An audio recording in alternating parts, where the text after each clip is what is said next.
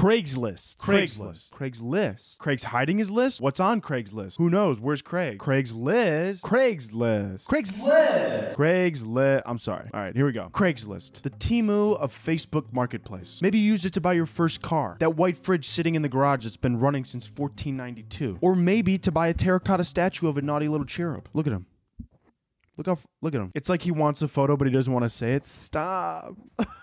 No, stop. Put the flash on. No. Anyways, but what you might not know about Craigslist is that there's an intriguing yet terrifying little subsection. A subsection that was built up brick by every man at the local bar that makes you feel the need to cover your drink before he comes up from behind and asks you, "Where my hug at? Where my hug at?" It never existed and it never will. Now go invest in some deodorant. You're making my eyes water. Now what's this little forgotten corner of the internet, you might ask? None other than Craigslist misconnections. Nowadays, if you find somebody attractive but you don't get a chance to speak to them, you just find their social media and then swipe up on their Instagram story every once in a while with fire emojis and googly eyes until they eventually block you. Or on the flip side, maybe you did some freaky shit with the animatronics at the local Chuck E. Cheese and you just needed to vent.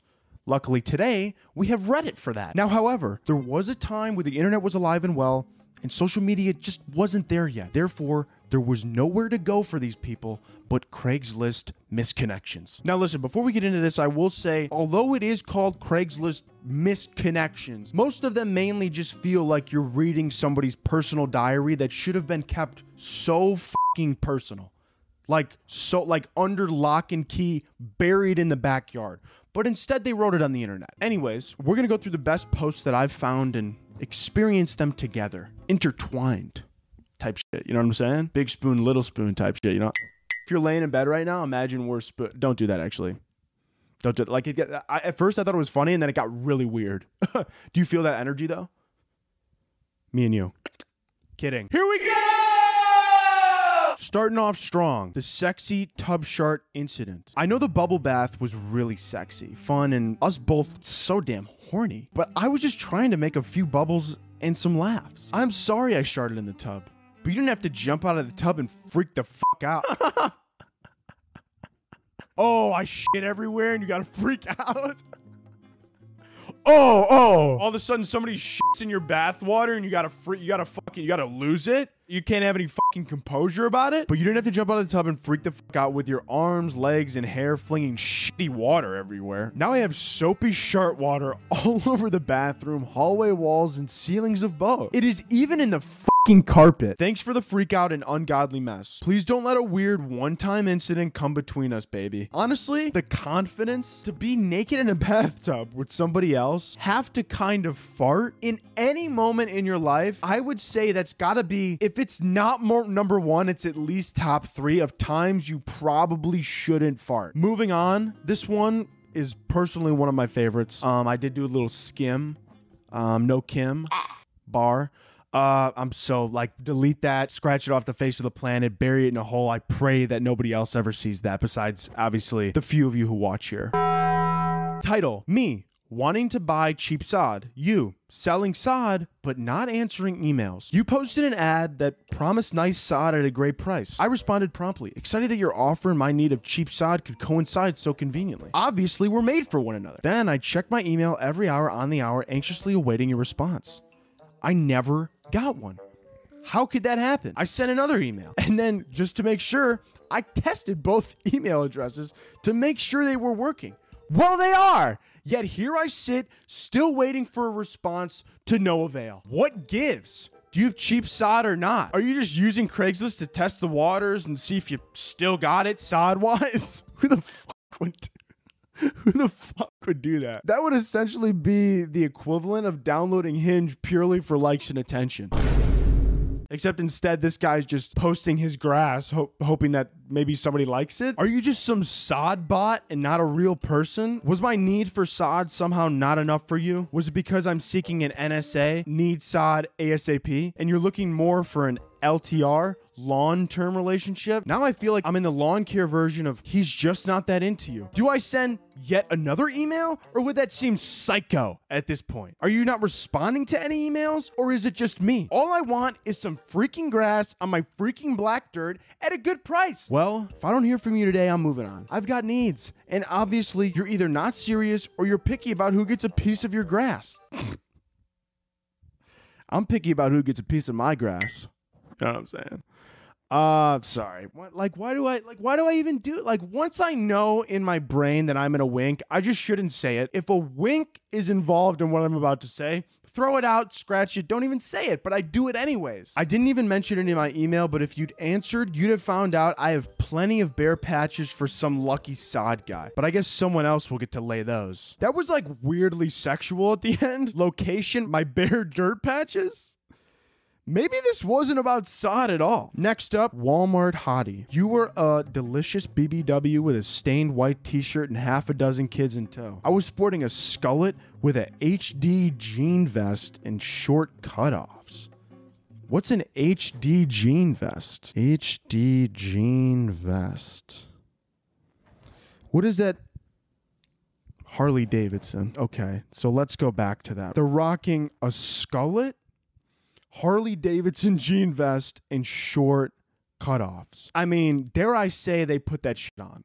I mean, listen, what was this, 2009? Dare I say they put that shit on? You offered me a dart from your fresh deck, and I refused as I don't smoke menthols. I would love to reconsider that offer. And by the way, that wasn't my old lady with me. That was just my parole officer. That's beautiful. This is a love story brewing to happen, and I hope they found one another. Moving on to saw you leaving my mom's house today, ... I saw your very sexy, finely tuned ass leaving my mom's house. Sorry. Oh, sorry. I saw your very sexy, finely tuned ass leaving my mom's house today. I can't remember your name, but you took my van. I need that van back. It was a gift from my dad. Well, I bought it, kind of. He didn't give me the van for like a year, but it is mine now, and I need my van.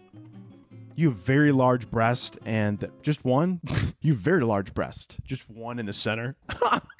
They've just merged together. It's just one giant fucking tit in the center. I would totally edit that onto myself if this wouldn't get the video taken down. I guess I could censor it. Maybe I will. You have very large breasts that are always falling out your shirt. I think that you're way hot and I want you. But seriously, I need that van back. I literally love how he just keeps going back and forth from like, you're fucking, oh, I saw your fucking fat, juicy ass walk like right into my fucking van, by the way. Like, I don't know what you thought this was, like free van service. Take a van if you want. Find the keys and the van's yours. That's my fucking van, bitch. With your big ass fucking knockers, tiny white tank top, sitting in my fucking van. Get the fuck out of my... God, that's funny, Coda. God, that's funny. My dog just stares at me now. I can't even get him to react. He's lived with me for so long and he spends all day with me that he's like, this guy's fucking whacked. I'm just happy I get water and food at this point. Anyways, where were we? I want to get a piece of that ass. Maybe more, who knows? You're the kind of girl that I could dip in a vat of nacho cheese and lick clean. You have kind of long hair and a sexy nose. I know what you're thinking. How could a nose be sexy? But yours is so fucking hot. I can't even control myself. But bring my van back and maybe we could go get some popsicles on my debit card. I mean, I live with my mother, for crying out loud. And who in the hell gave you the keys to my van? It is a blue Lumina Chevy and the driver's side door doesn't open and the mirror is busted, but I need that minivan back. And I'm pretty sure I'm in love with you. I'm pretty sure I'm in love with you. So if you see this, tell me your name, give me my van back, and let's go get some cold chicken and hummus from the Albertsons and chow, baby. Cold chicken and hummus. This guy, he doesn't have his priorities straight, but he's got a lot of them. And I think that's important. It sounds like he's got goals. One being get his van back. Two being take out that fine piece of ass for some cold chicken and hummus. Straight up. All right, next up we have a quick one here. This one's called I Horked on Your Tits. Me, tall, dark, I'm told handsome. I vomited a little bit of homebrew down your blouse. You said, cute. You, cleavage covered in vomit. I think we had a moment. Call me? Also, deranged response to somebody vomiting down your blouse. Cute. I'm sorry, what? Somebody vomited on me, I'd A, scream, B, knee them in the jaw, if need be. If they're a stranger, like that's a little weird. I wouldn't knee them in the jaw. I would shove them. I'd give them a healthy shove. Nothing too crazy, but nothing too light either. Knock them off their feet a little, get off balance. Unless they have great core stability, you never know. If I was a woman with vomit in my cleavage, I'd fucking bite that man's dick off. No hesitation. Zero hesitation. I'd rip his cock right off.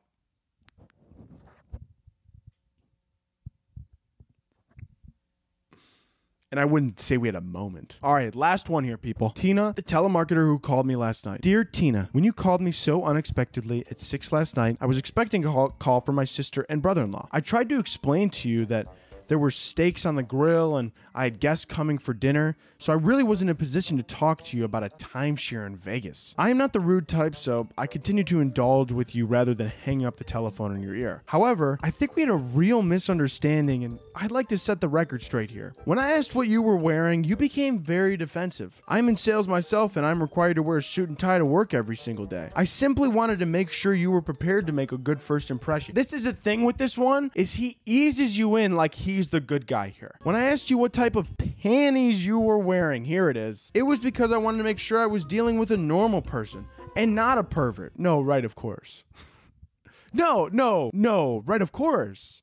No, right, of course. Asking you if you were masturbating when you spoke with customers was my way of checking your professionalism. Hello? What's this for, a survey? Yeah, really quick though. Are you jerking it? There's no need to yell. What do you mean that's a weird question? Are you jerking it right now? I need to know. Can you send video?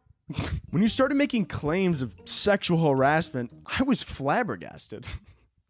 There was really no need to call me names. I was also appalled that you had the audacity to hang up on me. Need I remind you that you called me? The least you could have done is to have been grateful that I took the time to speak to you in spite of the fact that my steaks were burning. As for the Vegas timeshares, I am very interested. How about you come over to my place, bring a couple of steaks to grill, as you kind of owe me a few steaks anyway, and we could talk more. And that, my friends, is Craigslist Misconnections. If you want more videos, guess what? They're fucking coming right at your mouth. Subscribe, please. Give it a thumbs up and leave a comment, please. Just say something. Let me know if you like this setup. You know, maybe if I should get a green screen involved, if I should get a better background. I understand 100%. I get, once again, if anybody tells me that picture right there, oh, it's not lining up. Wanna know why it's not lining up?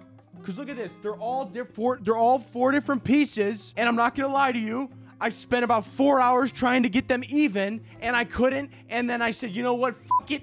Make them all crooked. All right? Everybody brings it up all the fucking time. Every TikTok, every fucking podcast episode. Everyone's like, why is it crooked? Because it's fucking impossible. All right? It's fucking impossible to do. And if you don't fucking subscribe, I'm going to find where you live.